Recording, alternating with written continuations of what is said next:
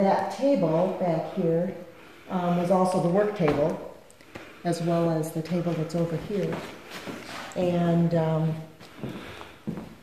when you look at this board, these were things that we uncovered. See, old advertisements. But if you look at this board, like from here out, it looks almost as if it is the like part of the bowling alley. See how it's all this? This is mostly Indian things, and then we have two, both a girls' team and a men's team of baseball and softball that were very successful in their day. The Rangers, the men's team, dates back to the like 1902. Ladies, not quite that far back. They were originally a 4-H team.